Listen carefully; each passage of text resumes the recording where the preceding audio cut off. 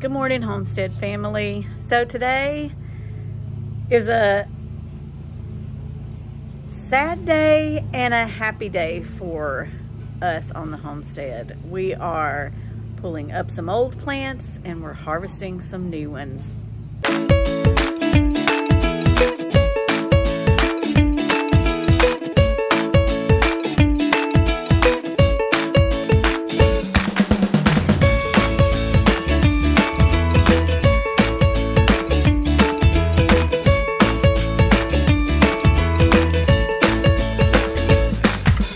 How many of you homesteaders get attached to your plants? Like when it's time for the plants to be pulled up because they've produced all they're going to produce, I struggle pulling them up even though they're not productive anymore.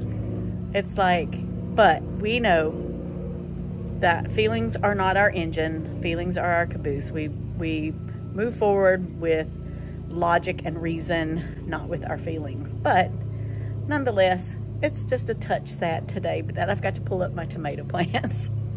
But the good news is I'll be harvesting sweet potatoes today, and I'm excited to see what we get from our harvest. So you guys come along with us. So like we said, the tomatoes are at the end of their life, and I've been pulling all these ties off and saving them because I'm cheap that way and I want to reuse them. Why not? They're still perfectly fine. So before I start actually pulling plants out, I'm pulling all these green ties off, and these are one of my favorite kinds of ties because they have this soft rubber on the wire that makes them really easy on the tomato plant. So I'm also going to be pulling onions.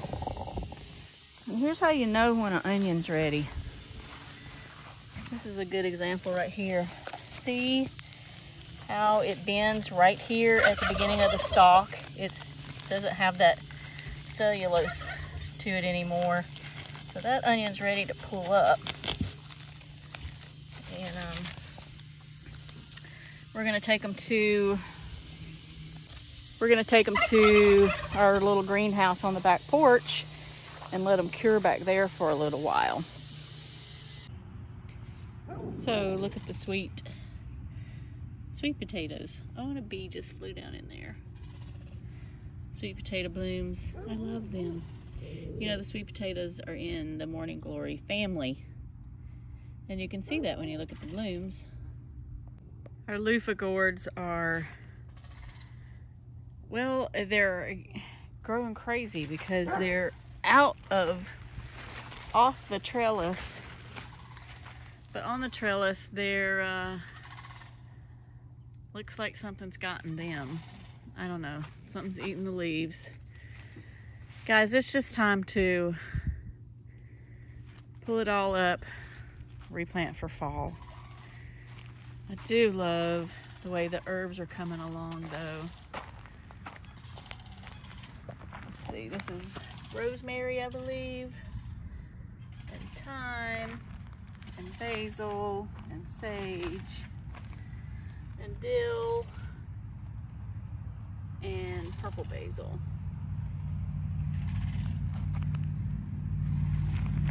Oh, look at the bunching onions. Maybe it'll be time to pull these up as well. They're looking nice. We've been gifted all the pulling up, and let me give you some good news.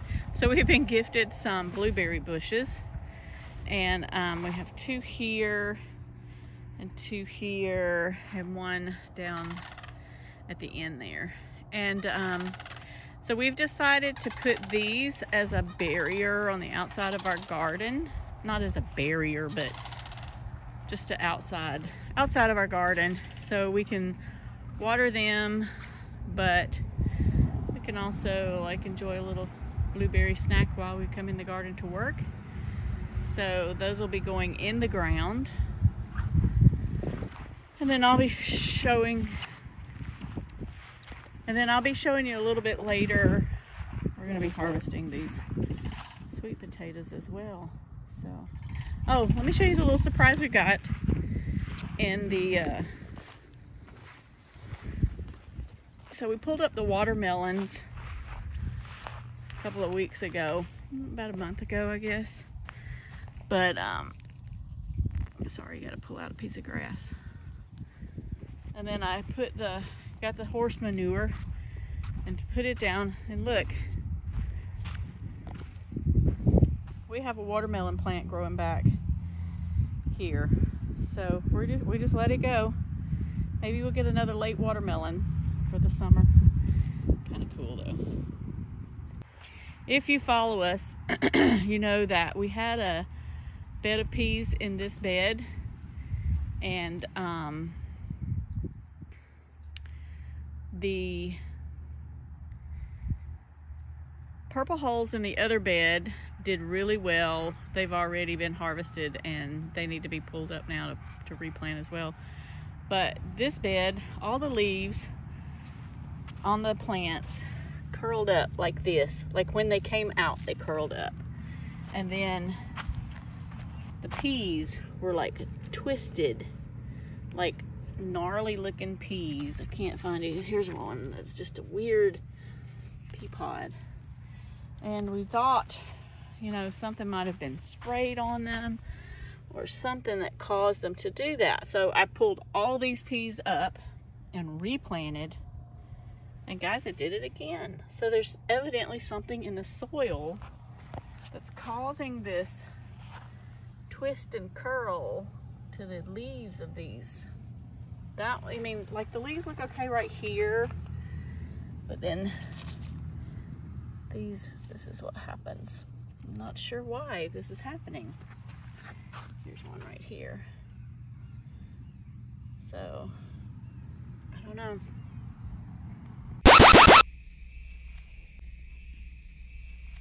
That's pretty much what has destroyed the tomatoes this year. Last year it was hornworms.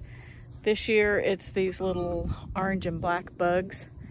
But it was towards the end of the year, so we planted onions around our tomatoes this year to keep the hornworms away, and they worked.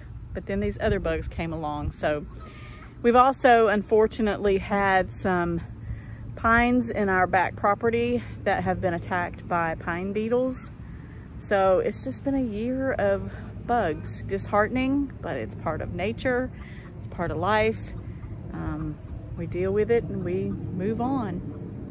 I have a plan this coming season for dealing with having so many bugs to just wipe out a whole crop. But I'll talk to you more about that as the new season comes along.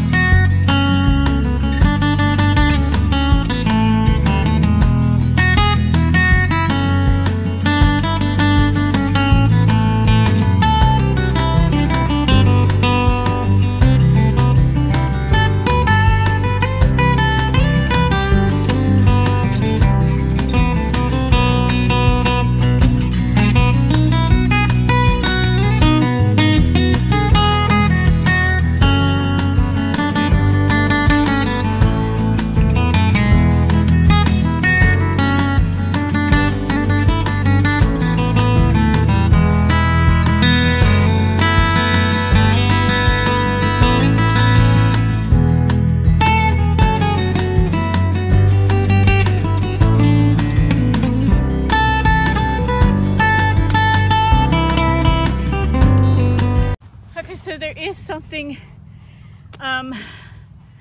satisfying about pulling out these tomato plants, because it's like when you clean your kitchen, when your kitchen is a mess and then you clean it all up and you get to see the clean. So my beds are getting clean, kind of generating a little excitement about what I'm gonna plant next. So be sure when you pull your tomato plants or any plants up that you kind of shake the roots real well. Leave as much dirt as you can possibly leave. Only take roots.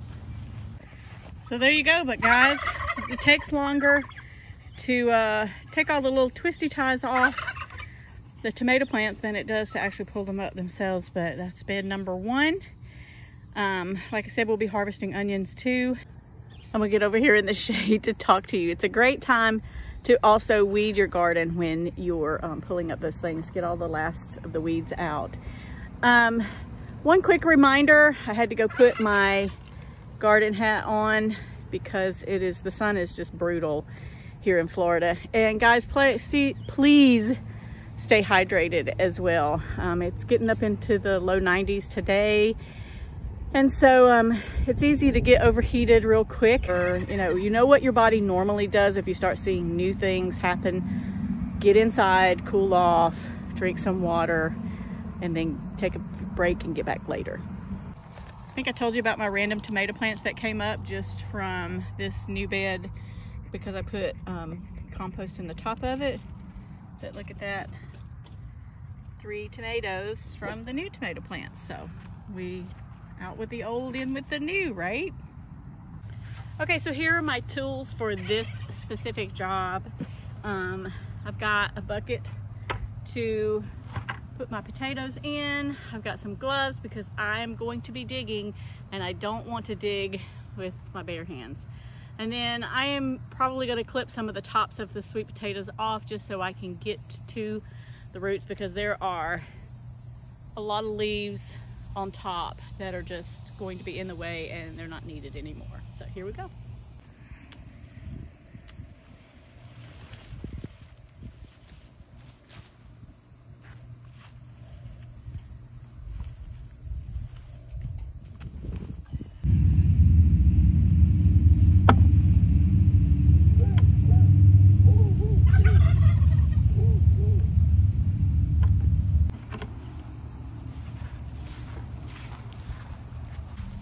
Well, as you can see, this is going to take a while, but I did want to show you, we've got some really nice ones.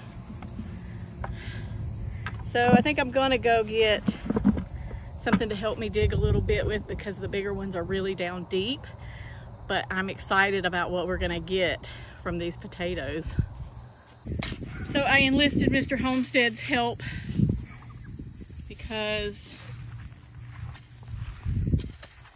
there's a lot more than I could dig by hand, but we're getting some.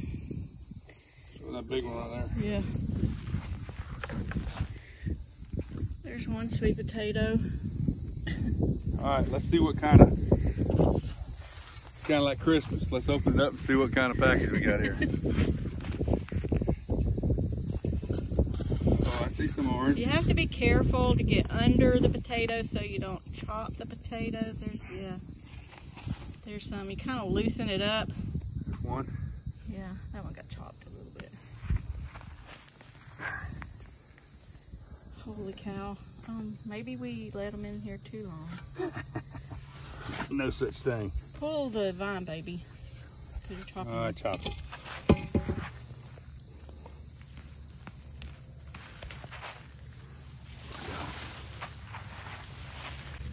One right there.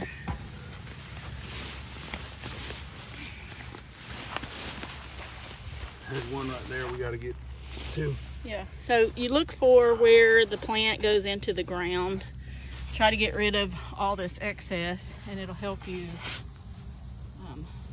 Got to try to make sure we don't leave anything. There's one right there. There's 2.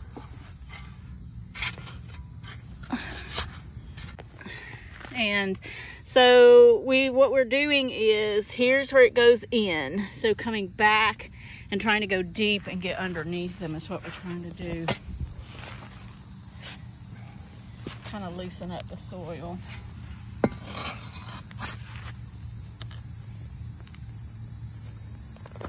There we go.